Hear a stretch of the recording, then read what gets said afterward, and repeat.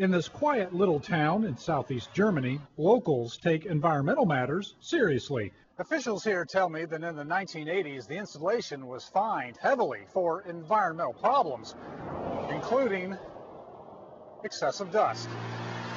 Military convoys kick up a lot of dust, making it dangerous for anyone on or near the road. So environmental officials have teamed up with the Corps of Engineers to control the amount of dust lifted into the air from heavy vehicles.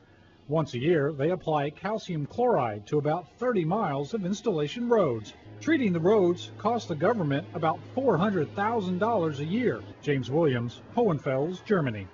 For more environmental news, go to the Army Environmental Command's website. The address is aec.army.mil.